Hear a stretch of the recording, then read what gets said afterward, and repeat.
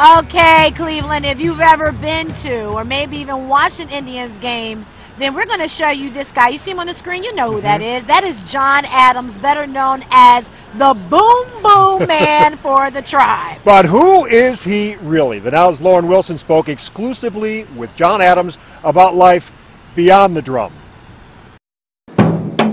Everywhere he goes, say cheese. People just have to snap a photo. Everybody knows John. All the kids love him. He's just an integral part of the experience of coming to a game. But his story isn't about how well known he is, or even how many times he beats his drum.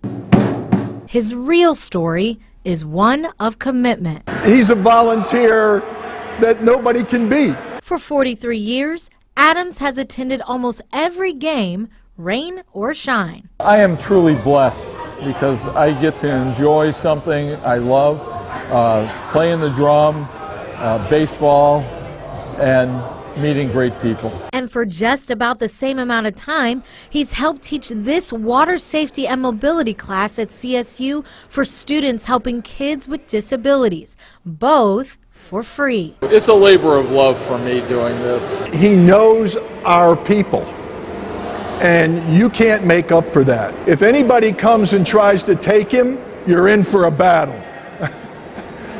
Because I will not let him go easily. If that weren't enough, the 65-year-old has been committed to the disaster relief team in Brecksville and started the Cleveland Blues Club.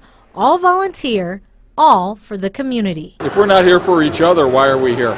So when it comes to backing the Tribe in the World Series, he tells me there's nothing that will keep him away. You got to be there. You got to be there. This year, it's almost like a storybook. We're a community, so that's not a team down there. That's part of our family. After all, this is home. I love this town. I wouldn't want to live anyplace else. John, of course, will be here tonight at Progressive Field, sitting in the same seats he's always sat in. He tells me since his first game with the drum in 1973, he's only missed 43 games, putting his attendance at a little over 3,400 home games. Now that is some serious commitment. In Cleveland, for the Now, I'm Lauren Wilson.